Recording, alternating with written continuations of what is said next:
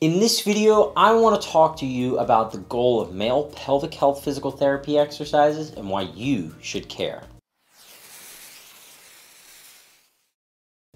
Hey there, my name is Dr. Joey Rosie. I'm an ortho and men's pelvic health physical therapist and strength conditioning specialist.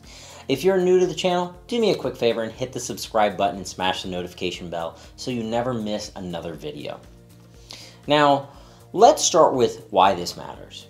Most men dread talking about pelvic pain, urination, or sex with a doctor. But here's the thing, this stuff matters, and quite frankly, can become more problematic later on. So if you find yourself having to give up something that you love, don't let this be the reason. Take care of it now so you can live your life to the fullest.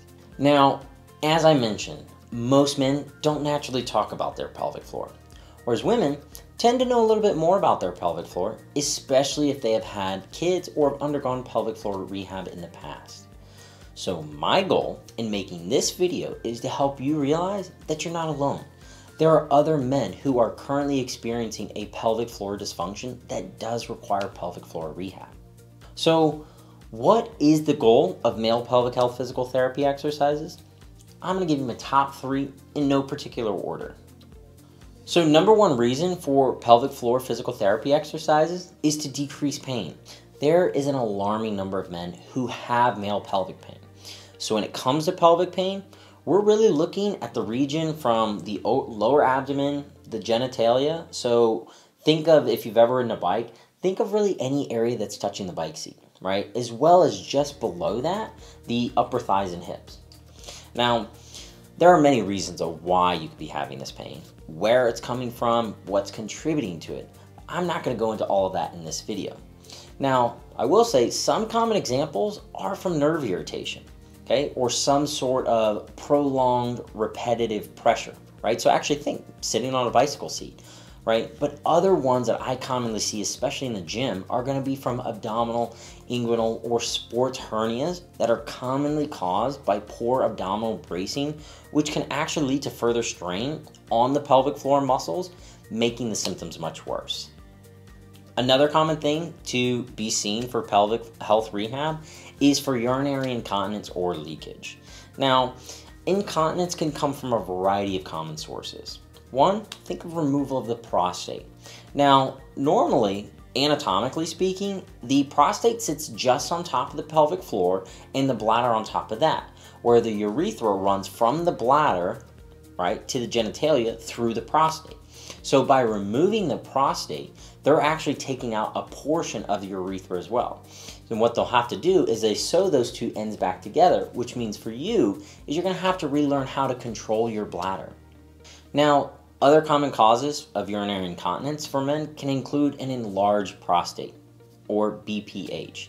Now here's the thing, this is totally normal for your prostate to increase in size as we age, right? But that increased size will put more and more pressure on your bladder, which is commonly leads many men to having to make sure that they always have a bathroom in sight.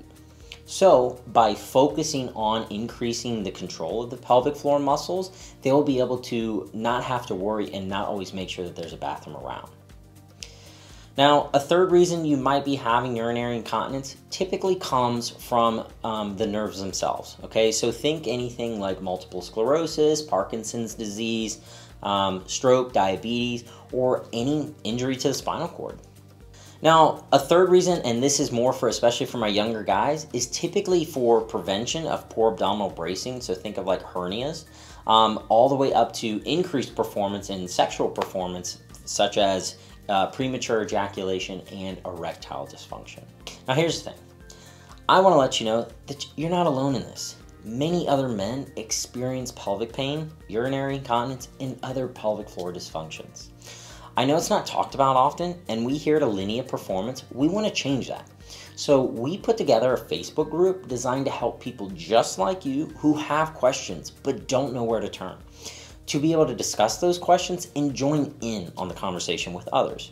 So do me a favor, pause this video real quick and go join the group.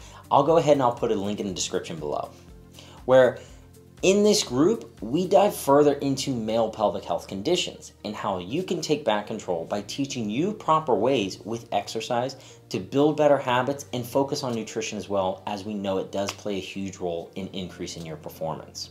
So, to give a quick recap, the main goal and points of male pelvic health physical therapy exercise is to decrease pain, stop and control urinary incontinence, and 3, to coordinate the pelvic floor muscles to work together with the surrounding abdominal and leg muscles required for increasing both athletic and sexual performance. So if you would like to speak with a male pelvic health specialist, you can do so by reaching out and calling the number in the description below or setting up an appointment. If you found this video helpful, do me a quick favor and make sure to subscribe to the channel and share it with your fellow bros.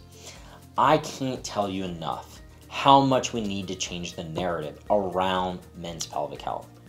Also, I encourage you to join in on the conversation below in the comments. And if you haven't done so already, go join the Facebook group. Guys, I just wanted to say thanks for watching, and I'll see you in the next video.